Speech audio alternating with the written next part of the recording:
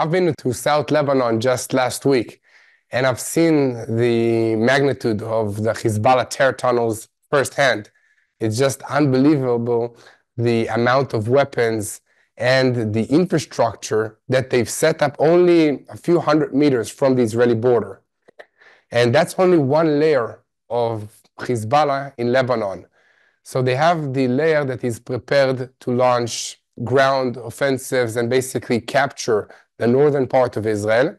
Okay, and the IDF now took over control of this layer, basically of all the Hezbollah terror infrastructures adjacent to the border with Israel. Okay, of course, there is a lot more work to be done to discover and to destroy these tunnels and to find the people and then, capture them, interrogate them, and understand how deep this network goes.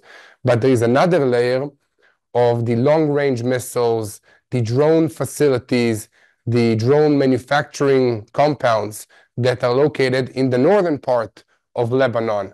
And I think that this termination that you just mentioned of this key member of Hezbollah goes together with all the list of executions that the IDF carried out in order to basically take off the battlefield the key personnel that are in charge of leading these strategic attacks that can really harm either Israeli military bases, facilities, strategic facilities within Israel, if it's economic facilities, if it's ports, if it's civilian populations in key cities of Israel. And we see that the IDF is becoming more and more brave and more extreme in its operations. So only a few days ago, we had the commandos that conducted a jet ski boat operation north of Beirut to capture another commander of Hezbollah.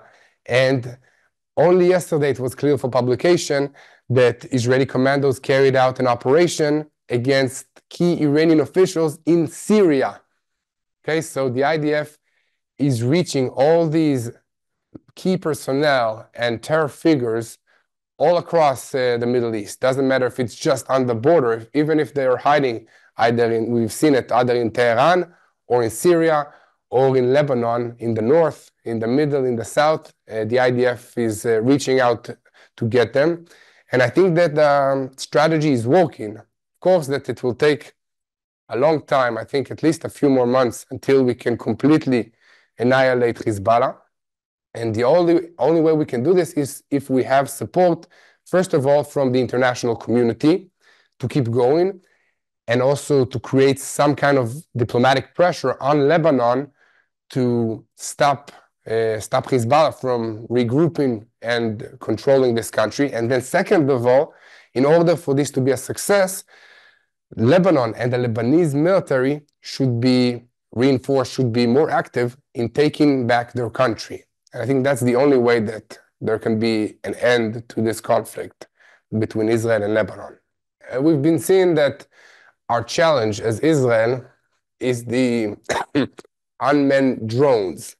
So the Iron Dome anti-rocket defense system, the Arrow 3, Arrow 2, and David Sling are very efficient in neutralizing any kind of threat that comes from the air, if it's ballistic missiles, cruise missiles, and even short-range missiles that are just dumb, like what we've seen from the Gaza Strip, that they just fire a pipe with explosives towards us.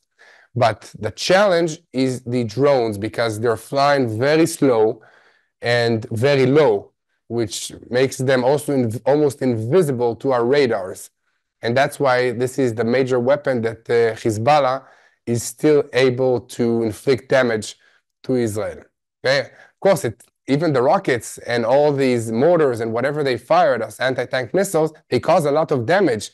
But the IDF is not intercepting all of them, only those that are about to hit a residential area, a military base, or something that will cause human life damage.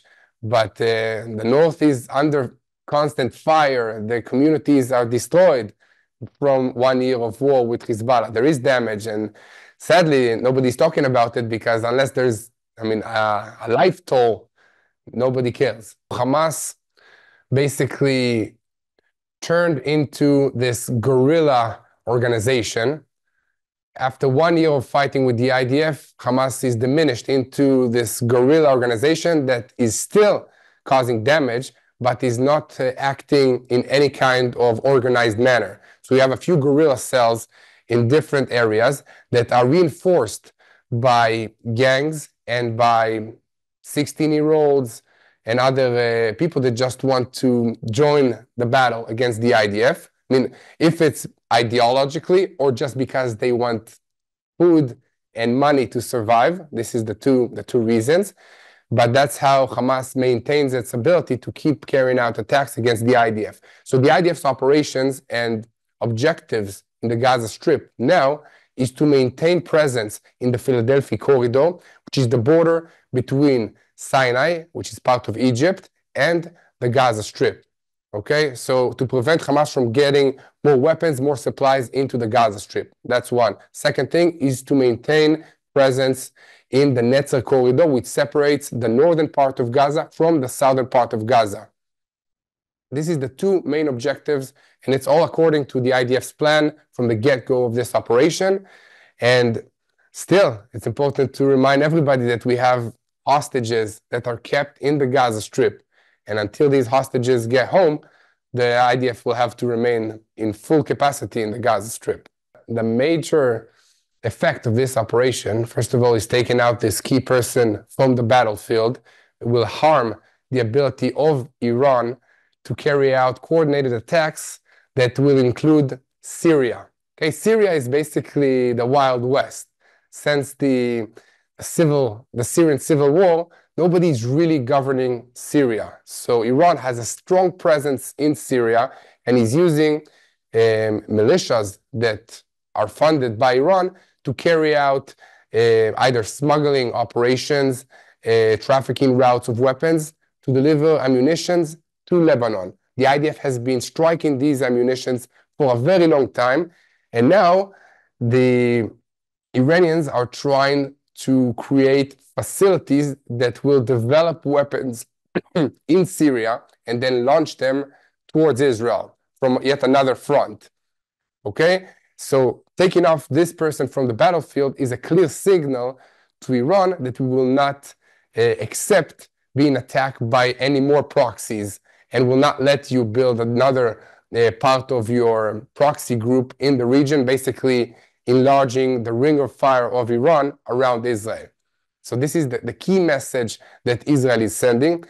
And moreover, to talk about the operation, this wasn't like a James Bond style movie operation, because Israeli commandos under specific intelligence that was gathered by the Israeli intelligence agencies and, of course, the Mossad and other assets on the ground and in Israel were able to infiltrate this foreign country, do their mission, come out without being detected, and it's a complete success and another proof of the capabilities of the IDF and the Israeli security agencies. So I think it's another boost to the Israeli morale, to our capabilities in this region.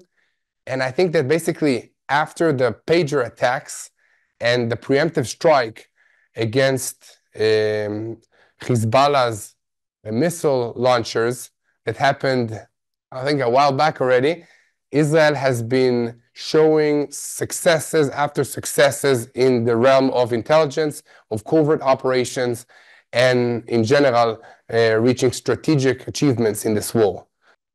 Iran is planning an attack. The leaders of Iran, with Ayatollah Ali Khamenei, stated also in Hebrew that he will carry out an attack, but it's not clear how, from where, and the going assumption now is that it will be a coordinated attack that will involve more sophisticated long-range missiles that will have a larger warhead, meaning a larger bomb at the tip of them.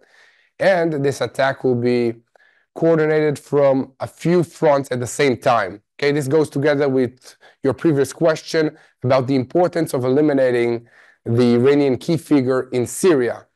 So the assumption now is that Iran will carry out a multi-front wave of attack from Iraq, in which they have Iranian militias and strong presence of the IRGC there, and from Iran itself at the same time. But they don't want to do this before the American elections because they don't want to affect the outcome of the elections. According to Iranian officials that I personally interviewed that monitor the Iranian media and the IRGC at large, Iran is very keen on having Kamala Harris as the next president of the United States, so they don't want to somehow affect and give Trump more voters, and they think that an attack against Israel might do that now, so they're waiting until after the US elections. And in terms of Israel, okay, Israel stopped already 2 attacks from Iran, and we're ready to stop more missiles if they come. Personally, me and my family will be ready to go to the bomb shelter if needed. I mean, the kids are all prepared to do that. We've been doing that for a year now. And, Am Yisrael Chai, the people of Israel is strong. And I believe that God is protecting us and we'll face whatever is coming next to us. At this time, and this is something I really hope that we'll have the support of the United States. And we see that the US military brought more B-52 bombers into the region to try to, persuade Iran not to carry out this attack. So I hope that this time the response will be even harsher.